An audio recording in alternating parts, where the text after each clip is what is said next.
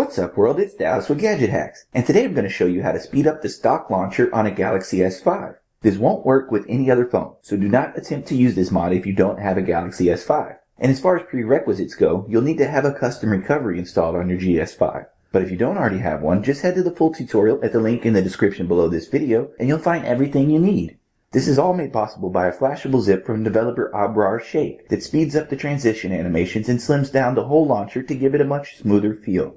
And I've got a link to that zip over at the full tutorial as well, so go ahead and download that and we can check out the installation process.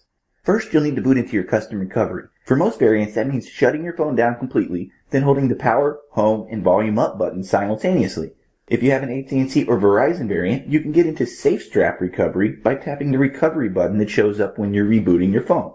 So once you've made it into your custom recovery, you should take this time to perform a full backup if you haven't done so already. Because if for some reason you don't like this mod, the easiest way to undo it would be to restore your backup. But with that out of the way, the next step is to hit the install button. This might be a little different depending on which recovery software you have installed, but the basic premise is the same. Next, browse to the download folder on your internal SD card. Again, depending on your recovery, you may have to go up a few levels in the folder tree, then browse back down to the SD card entry to find the download folder.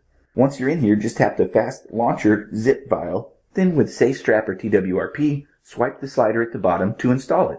With Clockwork Mod or Phil's Touch, just select Yes to install the zip. Once it's finished, all you have to do is reboot your phone and you'll notice the changes right away. Okay, so now that I'm back in Android, the launcher is noticeably faster. Like I said, transitions have been sped up and the launcher itself has been slimmed down. You can really tell the difference when you're flipping through the app drawer. But for more tips and tricks like this, be sure to check out GadgetHacks.com. And as always, we'd appreciate it if you would like and comment on this video and subscribe to our channel. So we'll see you again next time, folks, but until then, happy gadget hacking!